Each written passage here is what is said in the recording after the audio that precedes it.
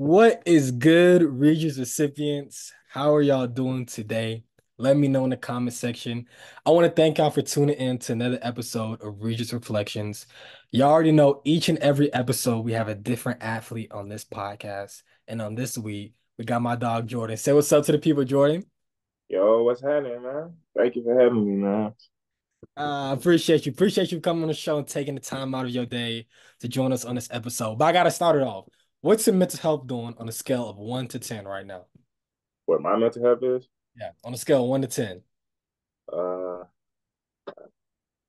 I give it like a good 7 right now, Mhm. 6 sometimes. It's just because I ain't hooping right now, so I'm just waiting on the process. I feel you. I feel you. Patience is keep it hooping. Hey, we all miss hoops though. So we just Yeah, if y'all don't know, Jordan here is a basketball player at Jackson State University. What position do you play, Jordan? on the forward. Dang, man. So I gotta start it off. Since you're a hooper, I have to start off every conversation. Is Braun or MJ to go to you? Come on, man. I was born in 2001. LeBron Okay, to okay, me, okay. Right answer. Okay, I had to ask. like a Okay, I had to that's ask. like a super freak, like a freak of nature. 6'9", like 250, run the floor. Come on, man. Can't teach none of that.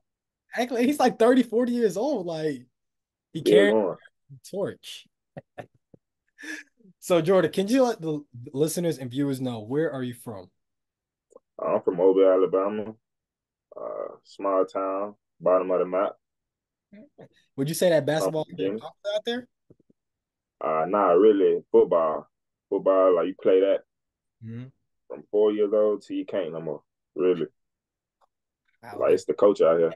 I can see it. Bama different out there than Bama boys. Bama boys. So, who or what kind of got you into the sport of basketball? It was more like it was more challenging to me really because football came so naturally. So Mhm. I started falling out of love with football because I played it so much and it just felt like life. You know what I mean? Like I don't know, it felt like I don't know. It just felt like I was supposed to be doing it, but Mhm. basketball was kind of new for me. So when I did that, it was kind of a little challenging. And I just wanted a new challenge. So, what age did you kind of switch from football to basketball? I played, I started playing basketball in like middle school, late middle school, really, ninth Mhm. grade, eighth or ninth grade, really. But I mean, around 11th grade, that's when I really just, no, 12th, going into 12th grade, that's when I really was like, I got to hoop. Like, I'm getting athletic, it's getting fun. I Mhm. really started late though. You did. So, wait, when you made that switch, did you make that switch, or was it your coaches, your boys, or your parents to switch from? I actually did. My coaches hated it in high school at the moment. Like, I tried to quit football, but they wouldn't let me really. The football coach was kind of like what is it called, the athletic director at the school. So the Mhm. basketball coach was kind of scared or whatever. Like he didn't know what he'll do. So I kind of still had to play, but I tried to leave it alone though. It was just always coming back though in the end. So, huh? It was just always coming back to you in the end though, football. Yeah, I So still got a love for it though. I still got love for the game. Like, I watch it 24/7, play all the games. Like I got a feel for it. Just it was time for a change, I guess. it's time. So wait, did you hit a growth spurt in high school? Like from Yeah, between like eighth and ninth grade, I probably grew like I don't know. I probably was like 5'10", eighth grade, and I got to ninth grade, probably was like 6'3". And then when I got to 10th grade, probably was like 6'5". so were you kind of glad that you stayed on the basketball side, or you kind of wish you went to football with that height because you know you could dominate? As of right now, bro, I kind of wish I would have stayed football because it's just so much easier. You feel me? To like go pro. But then again, it's easy to go pro in basketball too. It's just harder to go in the NBA. That's true. You're right. So like I kind of felt like God did what He did for a reason. That's true. That's true. So when you made that switch and kind of knew it was serious for you to play basketball, how was that kind of your high school experience playing basketball at home in Alabama? It was really playing ball in Alabama. It was kind of fun. Like I wish I could have played like more AAU though because I started so late, so it was kind of over with for the AAU. Yeah, that's But true. like it was very fun though, like because sports is big down here, so every event, every game is going crazy. and you playing against your brothers. You know how high school goes, so Yeah. it was a good time. So what was kind of like finished your senior year and now you're thinking about playing collegiate basketball. What school did you choose to go to and kind of what was the reasoning behind that? So I had like ACT problems or whatever at the time, so like I had to go JUCO, Hmm. and I had Hutchinson for football, right? Hmm. Or it was this school I could have went to, I can't really remember.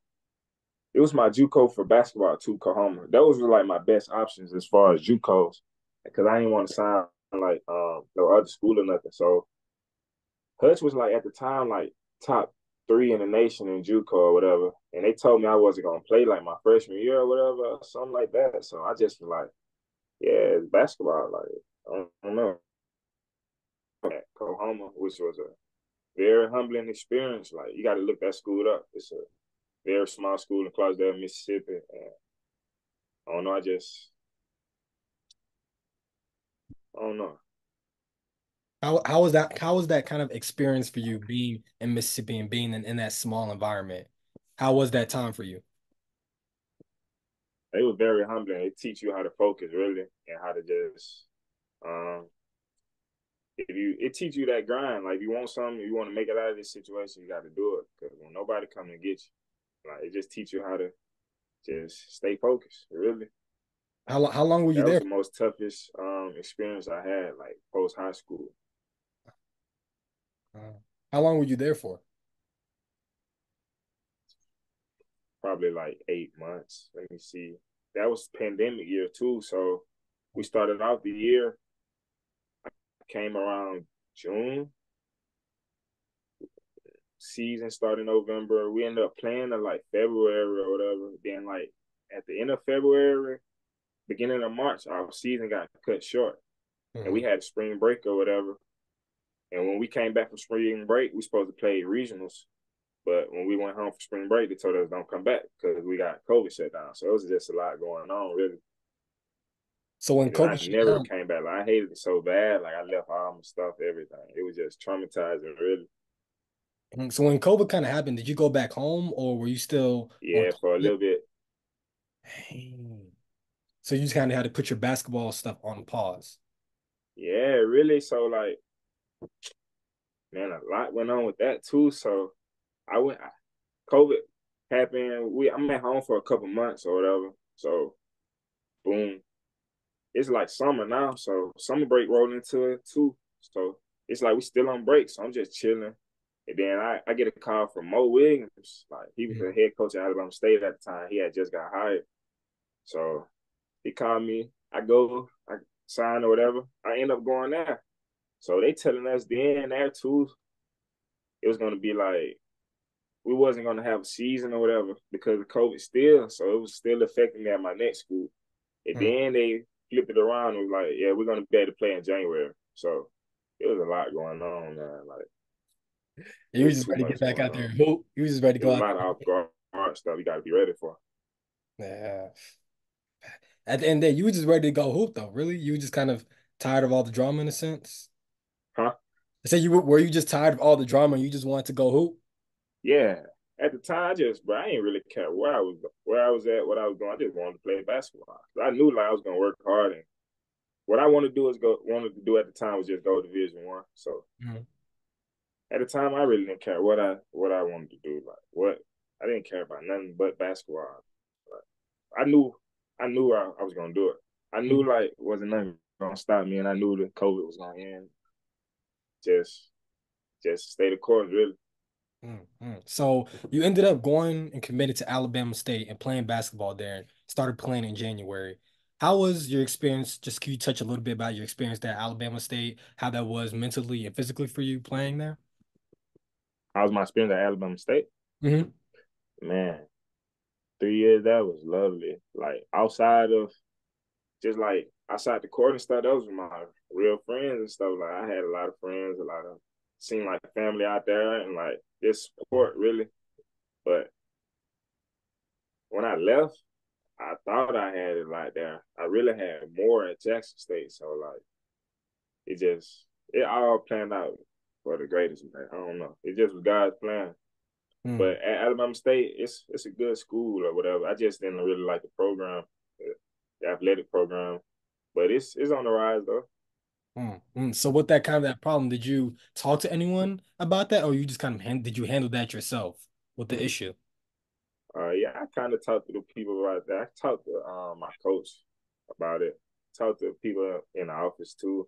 They kind of did. They doing a lot better though. Like as far as the HBCU, they're probably like top three in a lot of things right now. As far as like programs and facilities and stuff like that. So I must say, like it wasn't. It got a little bit better. I'm not sure about now though. Hey, probably not, probably not. Wait, so were you playing at Alabama State and playing in your home state? Were you feeling good about that in a sense? Were you feeling happy because you were at home or in Yeah, like I Atlanta? was man, but that was like the best feeling ever for me at first. Like I loved it, bro, because like my parents could come to my games. It was nothing but 2 hours away. Mhm. I'm up here with people I know. Like, just it was love. Like, I loved it, bro. It was love.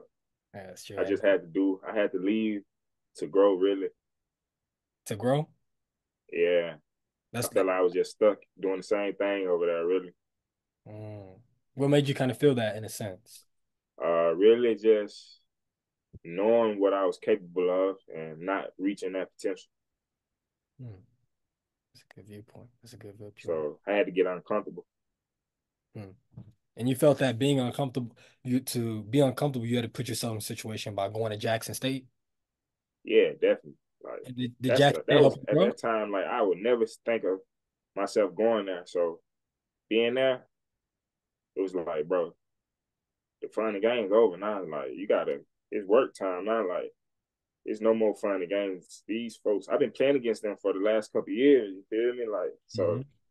I gotta just get my all. Like it's no more like you get it. Like just imagine you leave from Bama and go to Auburn, bro. Your focus is gonna be crazy. Exactly. It's time to You lock in can't for make them. no slip ups, bro. Like Everybody watch you. So did you feel how in a sense did going to Jackson State and make you personally grow?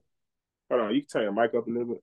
I said, how did you going to Jackson State help you grow in a sense? Help Like me grow. how did Jackson State going to Jackson State and playing ball there? How did it help you grow? Oh yeah, that's a good one.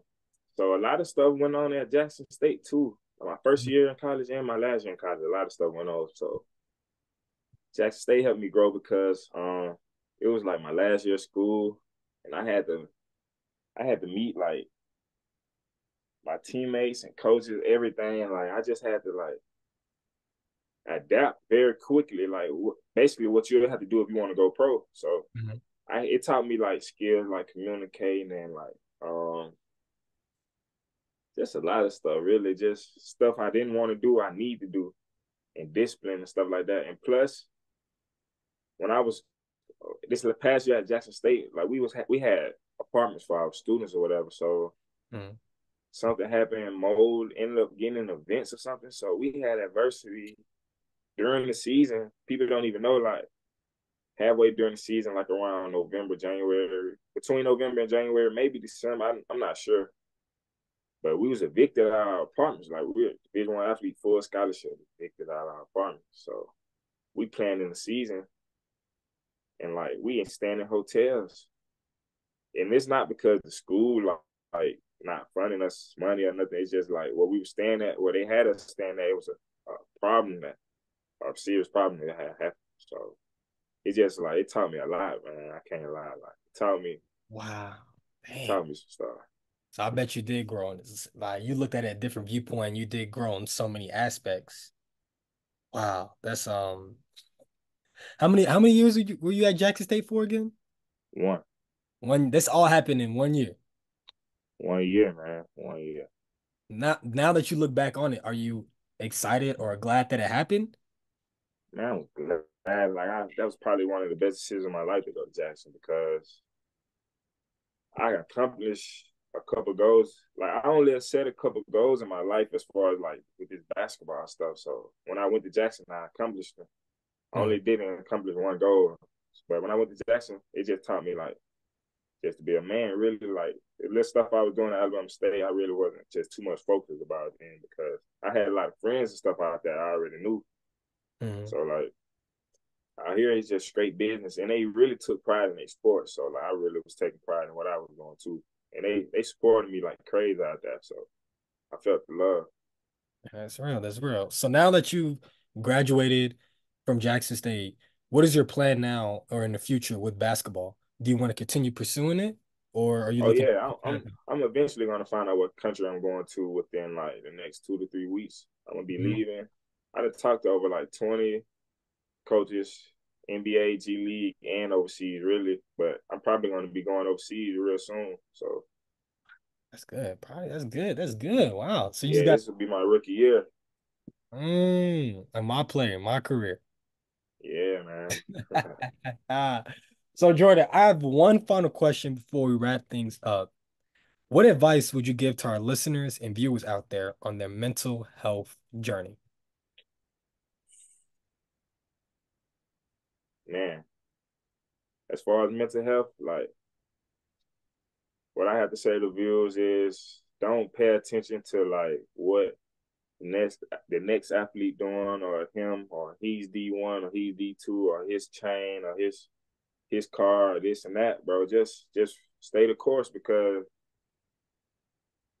it's a lot out there, bro, and like just stay the course and you can get the same thing if you focus that if you're more focused at your D3, bro, you can get the same places that person at that D1 is doing because you got more focus than him. Real scouts, they know talent. So like it's no excuses really and every day's not gonna be peaches and rainbows, you know, like you're gonna have some days where you're going through some things, you feel me? But it's a business and you gotta know like you gotta sometimes separate yourself. You don't have to always you're not a basketball player, you're a human, you know?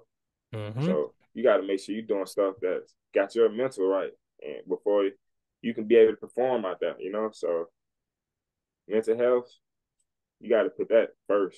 Because without your mental, it don't matter how much you work hard. It don't matter anything. Without your mental, you're nothing. Like somebody can have a good mind and never touch the gym, but that person that touch the gym 24/7, if his mind not right, it's over. So you got to have. I feel like mental health is very important. If you need to talk to your school counselors, Mm-hmm. go get a counselor, go get a therapist. Just do a lot of meditating, maybe anything that whatever makes you feel better. Like if you're disciplined by it, like just do it. You feel me? Like if you got some discipline within it, do it. That's true. I heard it. Well, Regis Sipiens, you heard from my dog Jordan right here. Jordan, thank you again for coming in on this episode, dropping your knowledge, dropping your story. We really appreciate it. You Regis Sipiens, remember, it's okay if you're not okay. It's your boy JD. Yeah, definitely. It's okay to be human.